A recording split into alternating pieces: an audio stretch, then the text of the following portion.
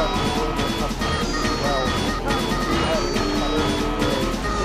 Inside the guide assembly, 9 times out of 10 you can back the clutch off, spinning it towards you, and the tickets will come out of the guide assembly. If you do have to remove the guide assembly, simply remove the connector on the board, take the 2 red thumb screws off. And it's always a good idea to remove this board prior to taking the guide assembly out.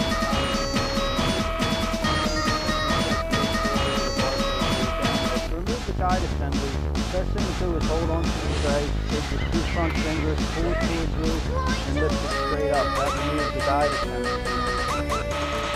To remove the cutter assembly, you can just lift the cover, lift it straight up, and push back towards you. If you ever are working on here, you can also lay the cutter assembly in here to prevent the shoot from closing back down. I'm now going to just put these parts back together and we'll go over to the placement of the clutch. So all you're doing is replacing the clutch. You do not need to take all these parts apart prior to doing it. You find the best way of replacing the clutch is to simply remove the clutch cover using a number 8 socket head cap screw. Remove the clutch cover. You don't need to loosen it all the way. Just take the clutch cover off. Now you want to drop the motor. You can do that simply by removing the 2 numbers before number 10 nut.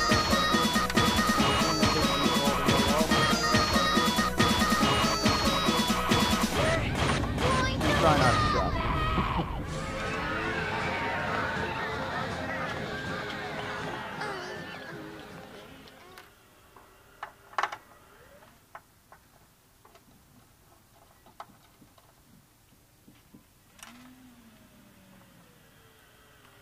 Then you can simply take the nuts and push, or the bolts, and push them straight down. You don't have to remove them all the way, just as long as they're down far enough where you'll be able to slide the motor base over.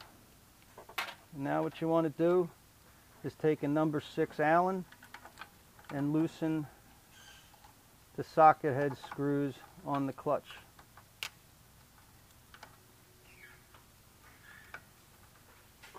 Now you can simply take this, slide the motor over far enough, and then you can tilt it back, and now you can remove the clutch. And once the clutch is removed, you can take the new clutch, slide it back on, line the motor back up,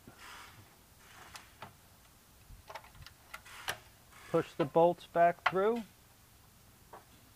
and then you can put the nuts back on here. Put them on loosely at first, because you may need to make some adjustments.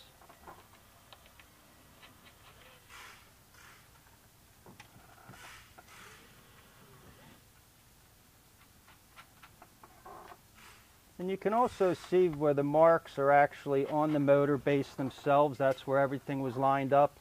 You want to make sure everything's as square as possible. And before you tighten everything down, it's very important that the clutch slides smoothly across both shafts. If it does not slide smoothly across both shafts, that could be simply because the motor base is not lined up properly. So you just need to make sure that it is. If the clutch doesn't slide smoothly across both shafts, premature wear can occur. Once you have everything lined up properly, just tighten the nuts down for the motor base. And you just hand tighten them. There's no need to crank down on them overly.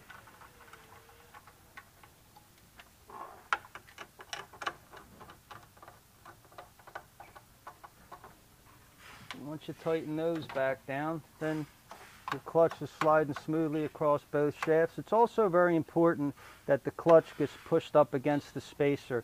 That means everything's lined up. If you have it slid back here, what can happen is over the course of time it can separate the inside of the clutch. You do not want that to happen. Make sure you push that all the way over against that spacer. Then what you want to do is tighten down one side, and you'll notice that as you tighten it down, there's a gap between the top of the clamp and the bottom of the clamp. You want the gap on each side to be equal. It doesn't have to be exact, but you don't want one side over the other. And you can see how that side's equal to that side, and you want to do the same thing on this side as well.